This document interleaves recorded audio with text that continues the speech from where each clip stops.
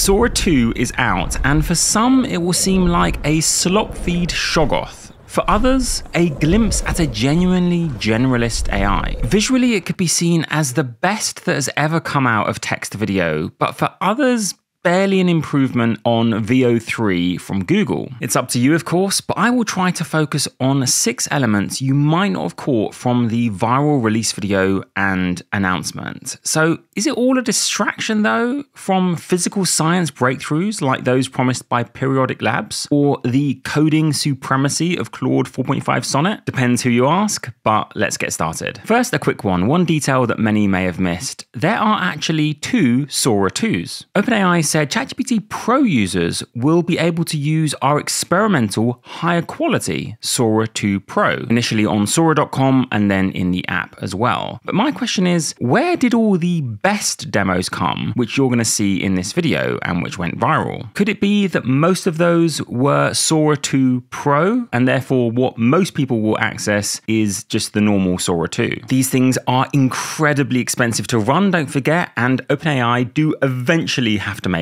a profit. And then there's the rollout. According to the Sora 2 system card, that invitation system, which is a bit jank, is actually deliberate to slow things down. That's maybe also why it's only for the US and Canada initially, iOS only, freemium, but with limits that will actually decrease as new users join, with no API, though apparently that's promised in the coming weeks. All of that is deliberate and part of the safety-focused iterative rollout strategy. Then there's the inevitable comparisons, initially between Sora 1 and Sora 2, but I'm going to throw in Veo 3 demos too for reference, made via Veo 3 Preview on Gemini Online and Veo 3 Quality with Google Flow. Now note that one of the leads for Sora 2 said that that model is intelligent in a way that we haven't seen with a video model before. So they're claiming it has the best world model, you could say. Image to video or video to video is not yet allowed, although we'll get to cameos later. All of this begs the inevitable question as to which model is the very best for video generation, and comparisons are really hard to state definitively. As I've said earlier on, we don't even know whether this is Sora 2 Pro or Sora 2, and even Veo 3 has preview,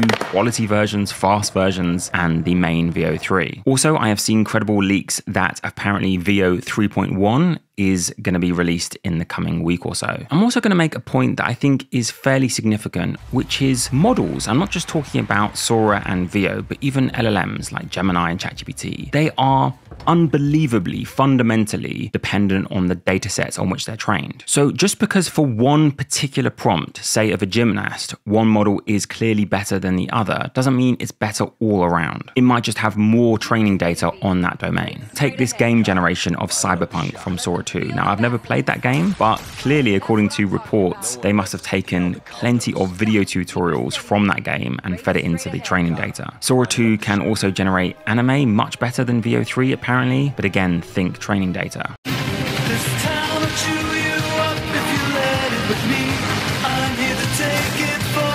You better keep that wheel steady, because everyone's gunning for us. Found out output tokens cost more than input tokens.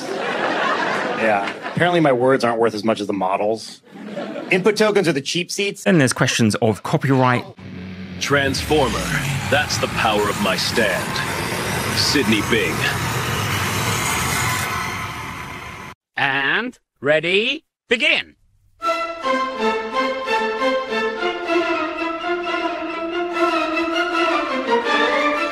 But that is going to have to be for another video. I will note that certain claims I've seen online about Sora 2 mastering physics are really overstated. Take this video in particular. This was touted by one of the leads on Sora 2 as an exemplar of Sora 2 understanding physics. I'm not sure about you, but the physics in this one seems more video gamey than real. Incredible realism, but more like that from a video game. Look how he bounces off the hoop. Now, what about that almost social media app that OpenAI are launching called Sora? and Sam Altman last night said that he could find it easy to imagine the degenerate case of AI video generation that ends up with us all being sucked into an reinforcement learning optimized slop feed. Well, clearly OpenAI wanted to distinguish their app from Vibes by Meta, which was widely panned. Let me know what you think, but for many, there will be nothing less vibey in the current climate than a couple of billionaires like Zuckerberg and Wang announcing the launch of a new form of social media full of, quote,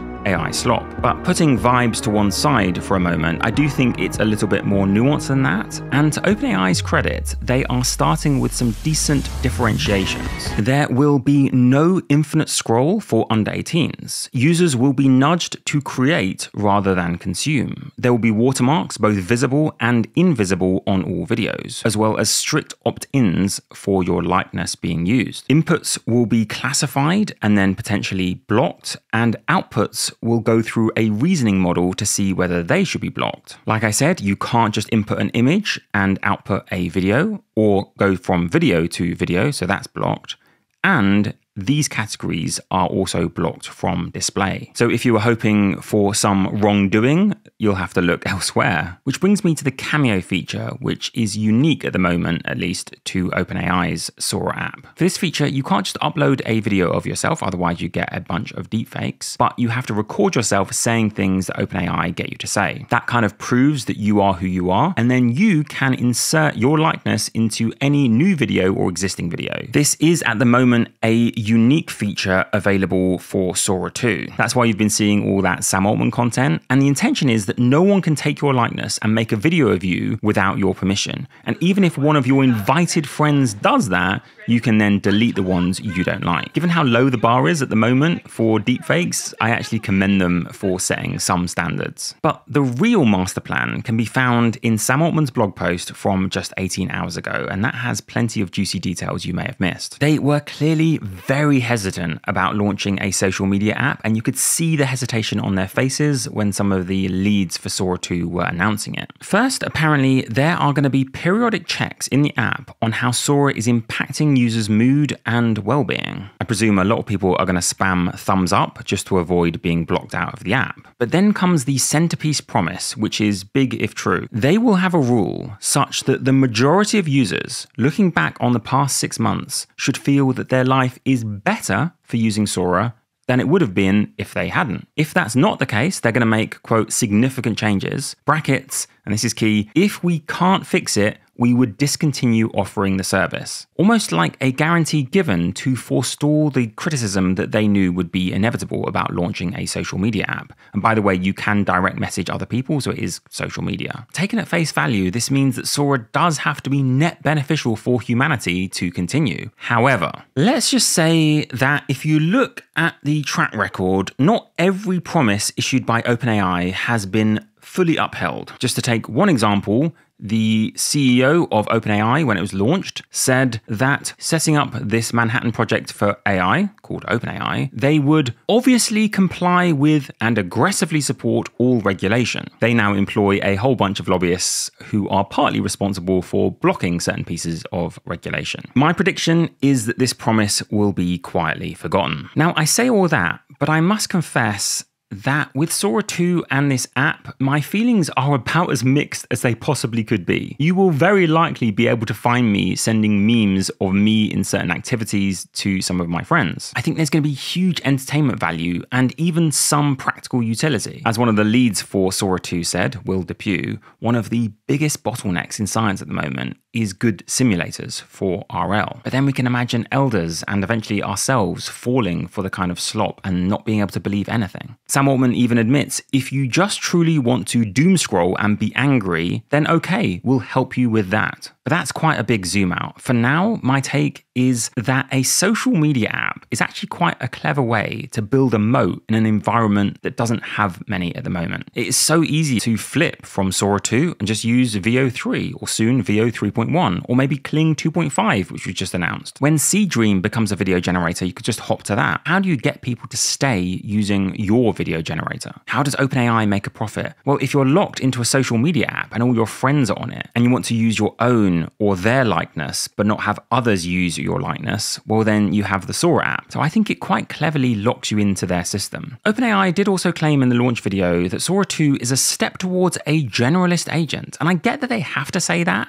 because the company mission is officially, we're literally building AGI. So everything has to get wrapped up into that vision. But Sora 2 seems more like a side quest that might add XP, but isn't directly on course. Much more on course for me would be something like periodic labs. I mentioned in my last video how exploration and experimentation is one of the last big blockers toward a singularity, if you will. Even if you solve hallucinations and the data problem and the modeling problem, models are still passive, they're not exploring the world. Well, periodic labs want them to automate science, run experiments autonomously. I interviewed one of the founders who came from Google DeepMind a little while ago for a Patreon video, and another one of their founders, William Fedis, came from OpenAI. I believe he was behind ChatGPT in part. This story, I realize, is almost the polar opposite of Sora 2 because it's immensely physical and in the real world. It's also not available immediately, but the idea, roughly speaking, is this. If we want to, for example, come up with a room temperature superconductor or better solar batteries, then there are a few bottlenecks. First is running enough experiments. Well, what if we could have deep learning systems predict what an experiment will yield and then have, say, humanoid robots conduct those experiments autonomously? That might remove one bottleneck. Then what about those terabytes and terabytes of data generated by existing experiments that LLMs can't use? What if a lab collected all of that data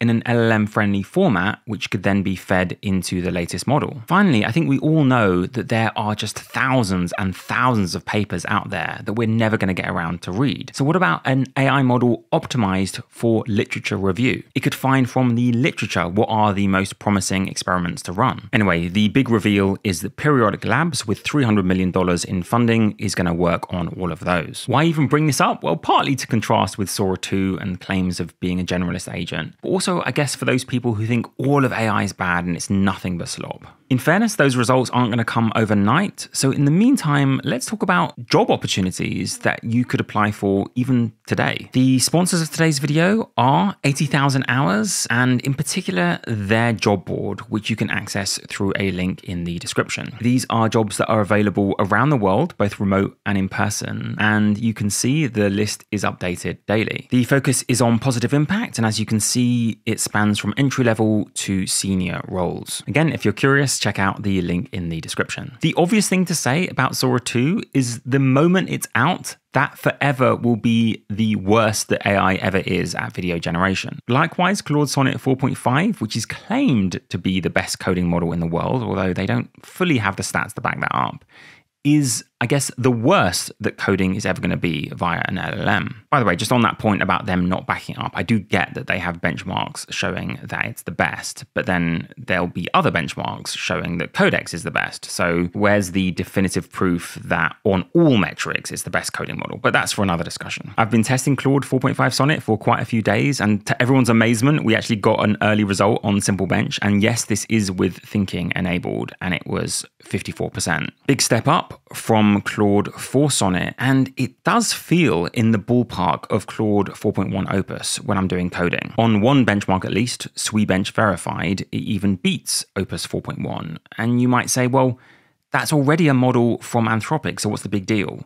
It's like 5 times cheaper. You try using Opus 4.1 in Cursor and you really do have to get the checkbook out. For me, this just goes to show that a few months after each new breakthrough in AI, there is a breakthrough in price, wherein the earlier breakthrough is suddenly then as cheap as the models that came before that breakthrough. Or to bring that back to video, there will likely be a video generation model released by some Chinese company, which is as good as Sora 2 with fewer filters and way, way cheaper in, say, 3 to 6 months. Before we end though, a quick word on the future, because it's almost a given that in a few years, you can imagine a button on your TV remote that you could press and just add your stored face as a selected character in any show that you're watching. That is coming. It's just a matter of whether it's 2 years or 4 years away. Suddenly, Netflix will be all about you. But then here's what I've been thinking about, and forgive me for the digression, But we already have models that pass the written Turing test, as in you can't distinguish that you're talking to a model, not a human. And then Sora 2 is much closer to passing the visual one. It's not there, despite the hype posts, unless you're visually impaired, especially gullible, or just see a couple of seconds at a glance. But I think we have to admit we are getting closer and closer to passing the visual Turing test, not being able to tell that the video we're watching is real or fake. But what happens after we pass the visual Turing test, and then the audio Turing test, and then the somatic sensory system test, so that we feel artificial worlds in our nervous systems and can literally touch them? You can think of each of our senses like a benchmark that we're getting closer to crushing. What happens when we have models that can create entire worlds from scratch in real time that are indistinguishable from reality according to every sense we humans have? If we can be fooled visually, why not with audio or with touch or taste? When that happens, we might look back to Sora 2 as one step along that fascinating, exciting, and treacherous path. Let me know what you think. Thank you so much for watching, and have a wonderful day. What's up, everyone? Welcome to Sora 2. You finally made it. I'm so excited to see you here. I've been waiting all week for this moment, and it's real now. You're actually here. Yeah, those GPUs behind me are literally on fire. It's fine. We'll deal with that later, right?